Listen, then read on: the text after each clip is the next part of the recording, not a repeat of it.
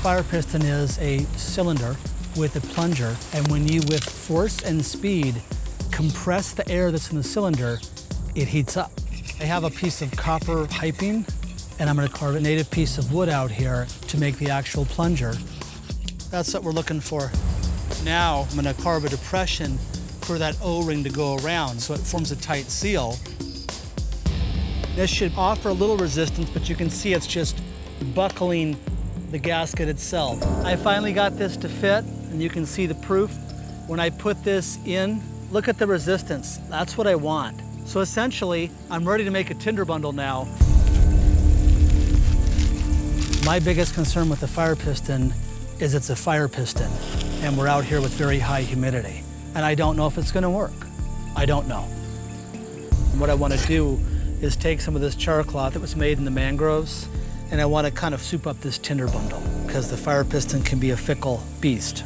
Char cloth is a piece of natural fabric that has been pre-cooked for use as tinder. It ignites at low temperatures, making it the perfect kindling for Cody's fire piston. So I'll call that good, and I hope I don't choke, you know, because I could add a little bit more, but I feel fairly good about that bundle, but we'll see.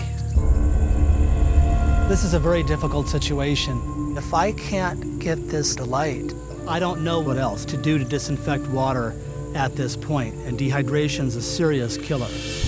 To ignite the char cloth, Cody must slam the piston down with enough force to pack the air inside the chamber down to a 25th of its normal size.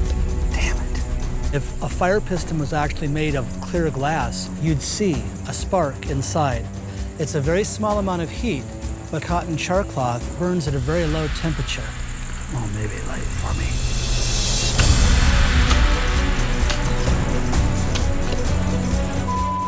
This fire piston is just very, very, very sensitive. A spark might only happen once or not at all. Damn it. I just bobbled it. You're not gonna get a lot of second chances on this.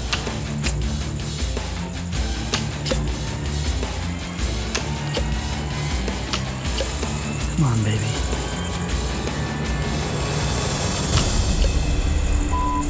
You get cocky with fire and you're gonna fail. Fire involves art, fire involves physics, fire involves humility. If you lose any one of those things, you are